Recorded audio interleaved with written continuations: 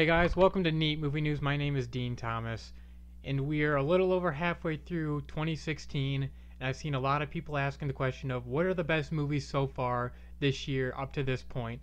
So I'm going to count down my top 5 movies thus far through the first half of 2016. I normally do 10, but since we're only halfway through the year, I thought I'd only do 5. And my list will probably surprise some people. It surprised myself, I'm sure, and it was a pretty hard list to come up with, and I think some people might be a little upset with my list. To be completely honest with you, that's that's fun. Jump in the comments, let me know what your list is, and if there's a movie in particular. I think I probably know which one it is that I left off my list. So let's start off with number 5, 10 Cloverfield Lane. This is a movie I had no idea. A lot of us had no idea what it was when it was even coming out. Suddenly that trailer dropped online about a month before the movie release. Hardly told you anything, and once you see the movie, the trailer really only gives you the first 20 minutes anyway. So there was so much in this movie that you just didn't know what was going to happen, you didn't expect, which built the tension up. Which the best part about it is of this movie is the tension. It's such a small story of these three characters down in a bunker. John Goodman's taking them kind of prisoner, saying that there's a war coming, that he's going to help him. And the whole movie, you really don't know whether he's a good guy or a bad guy, what his purpose is, what his intentions are. And it's just the way that, one, he plays it because he's so off-putting. He's so weird and creepy. But then you got Mary Elizabeth Winstead, who carries you through this movie as the main character, who kind of gets trapped in this bunker. She has no idea what's going on in the outside world like a lot of us. And I think that's what plays so well. There's so much mystery and suspense, and the word tension really is the perfect word to describe this movie. And I have never even seen the original Cloverfield, and I still haven't, so I really didn't know what to expect at all. And where I thought the ending was a little forced, that was just so they could throw the Cloverfield name on it and brand it. It still worked within the story, and it still made sense with the story they had building up the whole time. But regardless, the first hour and a half had me so just into this movie. I was so locked in, and I came out like, wow, I did not expect that. And I really love 10 Cloverfield Lane, so it's my number 5. Number 4 is a movie that I'm sure is going to surprise a lot of people, and I'm sure a lot of you guys haven't seen based on the box office, but that's Eddie the Eagle. Based on the true story of Eddie Edwards, who was an Olympic British ski jumper, played by Taron Egerton. Hugh Jackman's also in this movie. Now, this movie isn't a hard-hitting drama like some kind of real based on true events sports movies are, but it doesn't matter because you care about Eddie so much because Taron Egerton plays him so well. Where the character is a little so goofy and kind of strange that it could have been a little like he was doing a shtick and he was playing a character.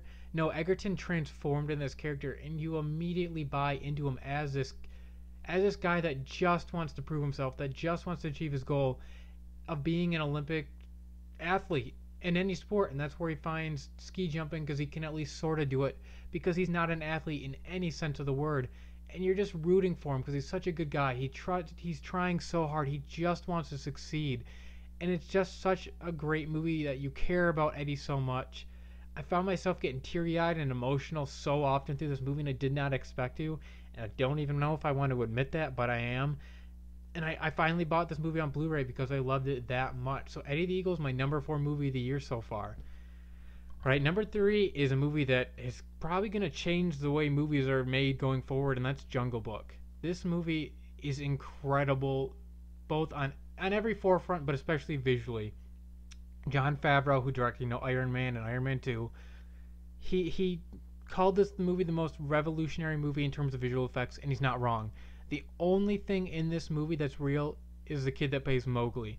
There's a few probably, like a little grassy field here and there that they kind of created on a soundstage, but everything in this movie was on a soundstage. All the environments, the animals, everything is not real. It's all computer generated. And that's what blows my mind, because you hear that concept and that could really make you worried about, oh no, this is going to look bad. What's going on? Everything looks so real. There's a couple times where the animals, would they jump or something, it looks a little off, but for the most part you believe animals can talk in this movie. The Jungle Book is one of those just beloved stories, and while I do remember sort of watching the cartoon growing up, I didn't remember much of it, and that was great going in because I didn't know exactly what to expect. The way they took the old story, added upon it, changed a few things, but it still completely felt like Jungle Book. All the voice casts are incredible. Bill Murray as Baloo was my absolute favorite thing, and I just loved this movie from start to finish. It was so great. So that Jungle Book is my number 3 movie of the year so far. Number 2 is another movie that nobody saw, and everybody should have seen, and that's The Nice Guys. Ryan Gosling and Russell Crowe doing things that they don't normally do, and that's venture into comedy. Directed by Shane Black, one of the most in-demand screenwriters in Hollywood, one of the most in-demand directors now. He directed The Nice Guys. This movie's so original and so funny. People complain, why doesn't Hollywood make any original movies anymore? They do. You guys just don't go and see them because nobody saw this movie. I had to drag a couple friends to see it, and they happened to love it. But I had to drag them to the theater. These are the kind of movies that we need to go and see. It's based in the 1970s. Ryan Gosling's Private Eye. Russell Crowe's kind of like a muscle man, kind of is going to go and send a message for you. They kind of get caught up in this mystery sort of thing, and from there it's just so funny. And it's not, this is my kind of humor where I can get over some kind of raunchy, ridiculous, stupid humor for them. I can enjoy that, but I love these where there's a real story, and it's just the way the characters are, just how goofy they are. It's not, the situations get a little crazy, but for the most part it's still grounded, and you still get those emotional moments that make you care about the characters that much more, which makes you laugh that much harder when something funny does happen.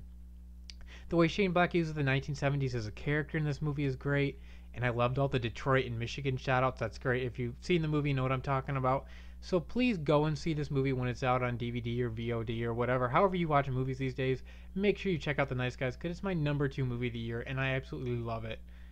Now, #1 is a movie that nobody talked about. All of these shows I watch on YouTube, all of these reviewers, nobody saw this movie, and it's my #1 movie of the year, and that's Eye in the Sky. Helen Mirren, Aaron Paul, and Alan Rickman's last performance on screen.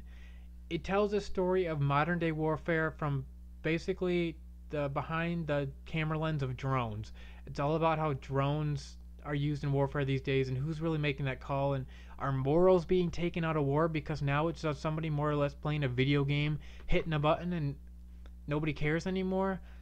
That's what's so great about this movie, and the way it cuts between, because you're cutting between like Hawaii and London and the U.S. and between different war rooms, yet you never get lost. You know exactly what's going on, and it's the way this story is told by Gavin Hood, who is such a talented director, but always gets crapped on because he's the guy that did X-Men Origins Wolverine.